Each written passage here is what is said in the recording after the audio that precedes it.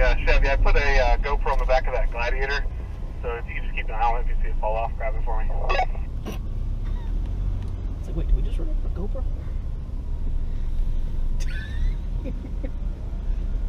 Copy in the Colorado.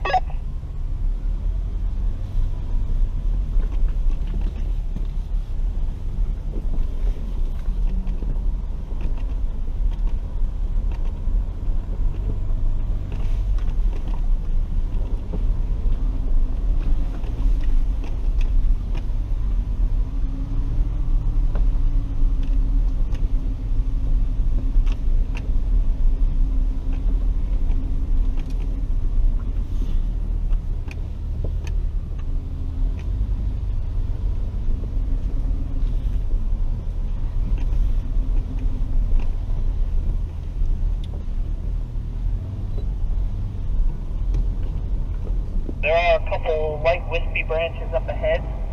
Just be cautious as you go by. Make sure none of them grab anybody's cheek or anything. The plants seem to grow a foot a day anymore with the amount of weather we've had. Also up ahead, we are going to be making a sharp turn, and that's the benefit of having trucks out. You get to see the turning radius in spots like this.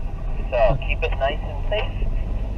Take as many backups as you need, but we are making a nice sharp turn up ahead, kind of a dog leg back to the right.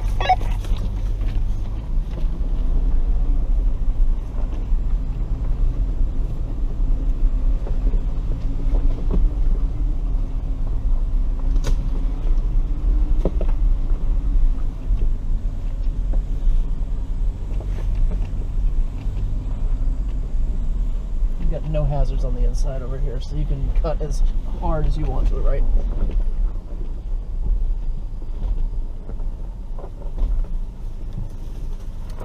There you go. Made it. After the dog leg, we have a nice semi-steep, semi-loose downhill. Adjust the vehicles accordingly. Use whatever features you'd like, whether it be the crawl or hill descent feature or just lower gear. Feel the vehicle out.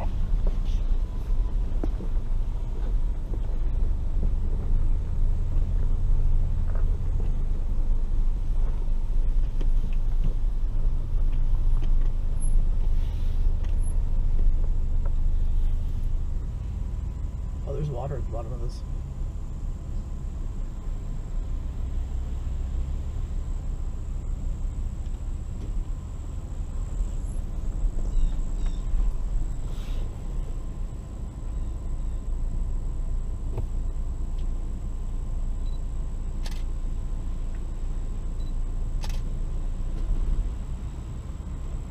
There you go.